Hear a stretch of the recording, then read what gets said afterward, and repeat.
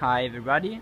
Now today it's a pretty cloudy day here in Milan, but it's the 1st of February and it's time to start talking about solar panels. So here is my 20 watts solar panel here on my roof. The 100 watts one is still on its way, and I have a very long cable which is running all the way through the house in my workshop. And this is the very long cable which runs inside all the way through my little solar charge controller. Now I've been working on this project since pretty much last summer, and of course here's my rather small 12-volt battery. So what is a solar charge controller? I mean, why would you want one of those? Well, can't we just connect the solar panel directly to the battery? Well, we could, and it would certainly work, but it has some downsides.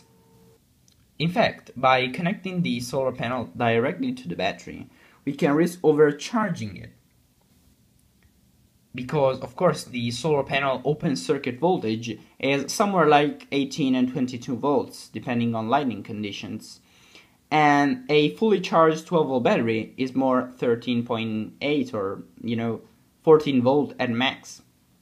So we need a circuit which goes between the solar panel and the battery that can control the current flowing from the solar panel to the battery and charge the battery until it reaches a certain voltage. And when that voltage is reached, he has to reduce the charge rate in order to maintain the voltage fully charged, the battery fully charged. And this is of course possible using PWM. So what we need is a circuit that can create a PWM signal which changes its high to low ratio in order to control the amount of current flowing from the solar panel to the battery. Now, something I want in my solar charge controller is not having a microcontroller, because, well, we have to actually adjust the PWM pulse width to maintain the battery at a certain voltage. I mean, is a microcontroller really necessary? Can't we just do that using a lot of components? And of course, if I say it, well, we can, and let me show you. Now, of course, in order to create a PWM signal using, in my case, using an op-amp, we have to generate a triangle wave so that we can feed the triangle wave on one input of the op-amp, and then on the other input of the op-amp, we can just feed a DC signal. And what the op-amp will does, it will just compare basically the DC voltage with the triangle wave. And so as the DC voltage changes its level, well, of course, the pulse width increases or decreases, and the frequency stays the same. So that's why we have to get a triangle wave to produce a PWM square wave with an op-amp.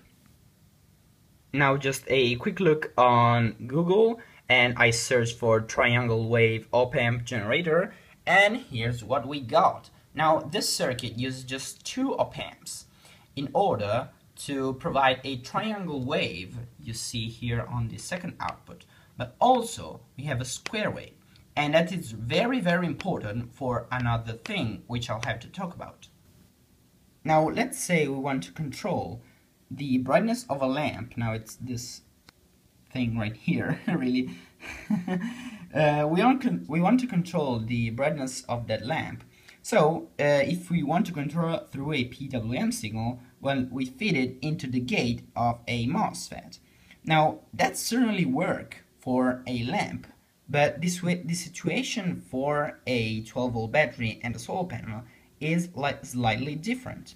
So here is the same circuit, but instead of a 12-volt battery and a lamp, we're actually using a solar panel and a battery. And we have our N-channel announcement mode MOSFET on the low side. Now, this should in theory work, but in this circuit, there's a very important component which is missing. and it is this parasitic diode, which is inside, well, effectively it's a body diode. It's naturally inside every N-channel MOSFET. And this, we can see that it doesn't work because current can flow from the solar panel to the battery, and then to the battery through the N-channel MOSFET, which is always on because that body diode conducts all the time, back down through the solar panel. So this is a configuration which doesn't work because of this body diode. So to shorten the story by quite a bit, in order to be able with a solar panel to charge a battery, we need to put an N-channel MOSFET in this arrangement so that the body diode doesn't actually conduct, and the solar panel charges the battery only when this N-channel MOSFET is on. Well, it's possible to turn this MOSFET on, but really we need to turn it on with a voltage which is actually higher than the voltage of the battery. And in order to do that, we have to include in our solar charge controller a circuit that can generate a voltage of, about 22 volts from the 12 volt, or roughly, 13.5, 13.7 volts of our 12 volt battery we want to charge.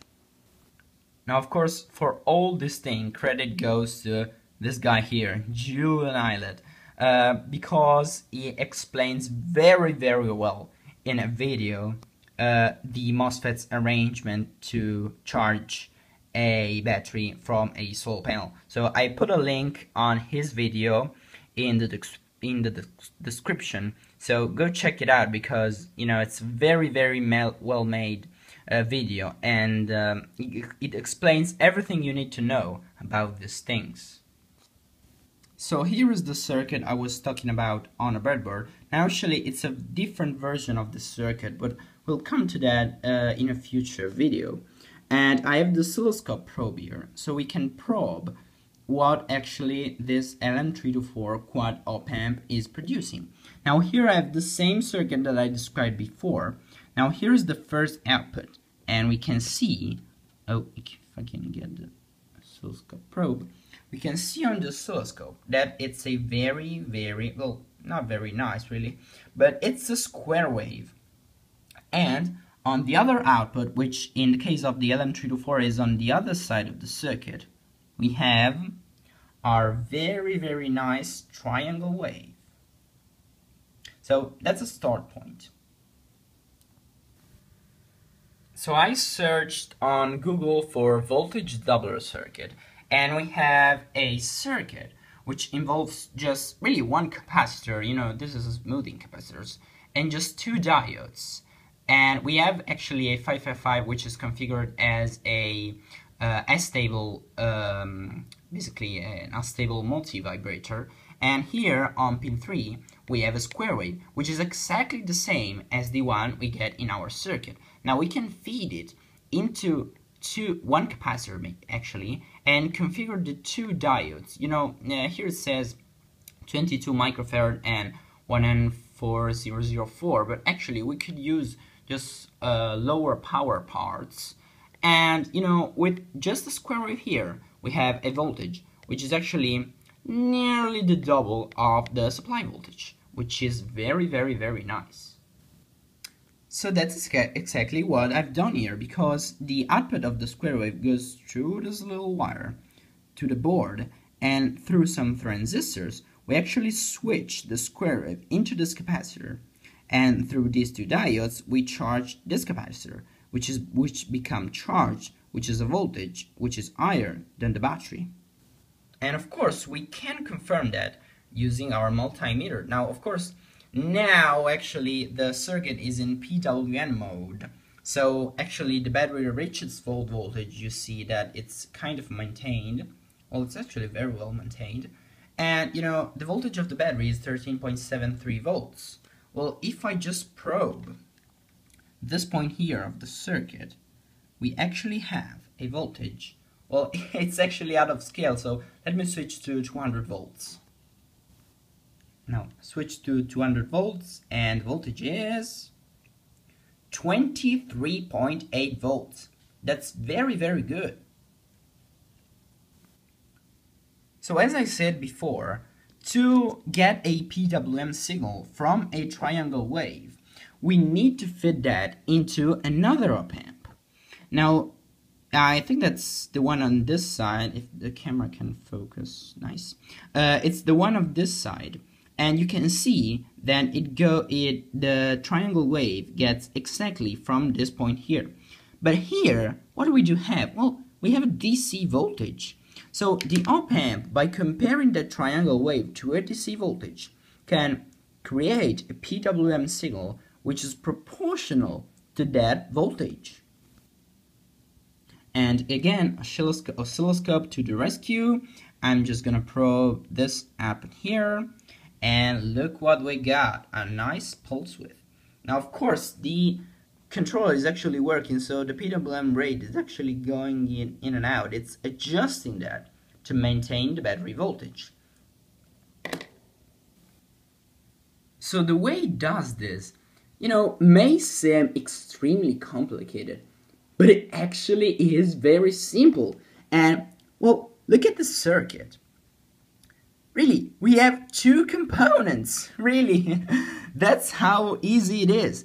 Now, this op-amp actually compares a reference voltage, which depends upon the voltage of the battery and is set with this potentiometer, with a voltage which is actually regulated by this little Zener diode and a voltage divider. So by comparing those two, we get this. Well, if the reference voltage is actually above the voltage of the battery, well, this op-amp, what it will do, it will just say, oh, the output is lower, so it will push this pin high. Now, through this resistor and this capacitor, which is actually a 1 microfarad capacitor, I really finished all my ceramic one, but this could be a ceramic.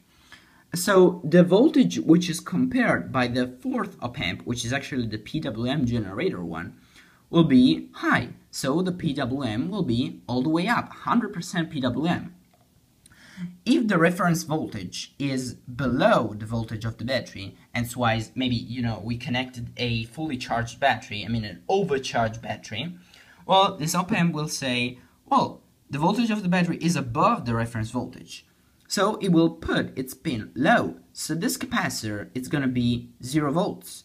And this capacitor is going to be comparated through the triangle wave, and hence-wise, the PWM is going to be 0 volts.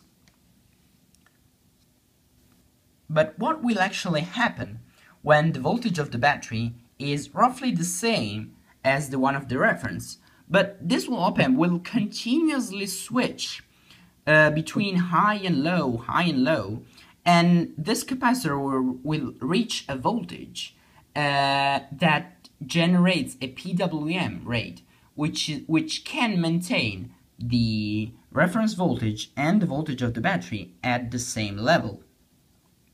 So if the PWM rate is too low, well, this op-amp will think, oh, the voltage of the reference is below the voltage of the battery.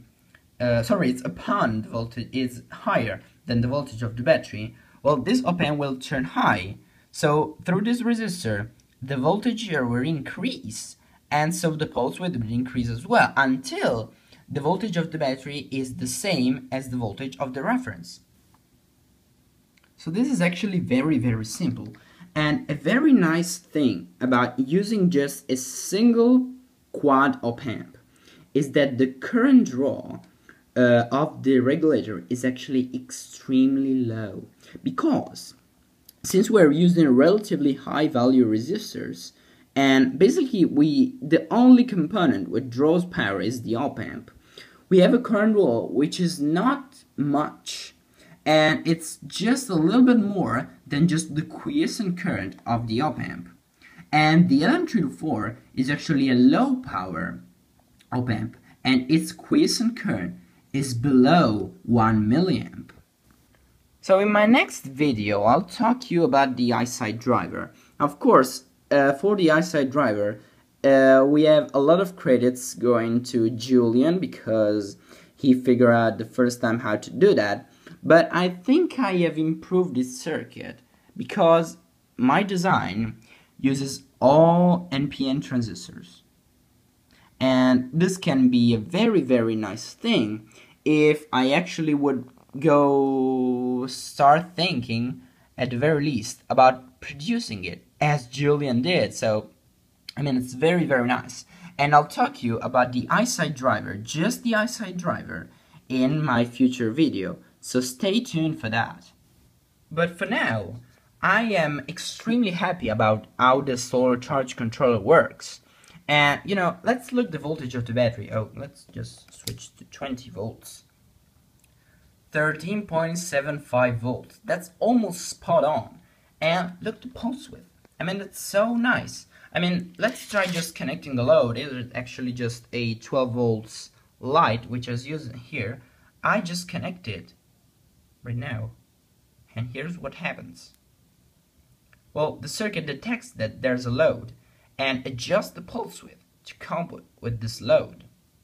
Let's remove the load, and you know, the voltage of the battery will have to recover because really I have a very small solar panel and there's virtually no sun today. But when the voltage of the battery will recover, the pulse width should start modulating again. So let's wait for that. So we'll almost getting there. 13.73 volts. Oh, come on. Oh, almost get something. Oh, it's getting there. And as you can see, we have our pulse width. And the battery voltage is maintained. Very nice.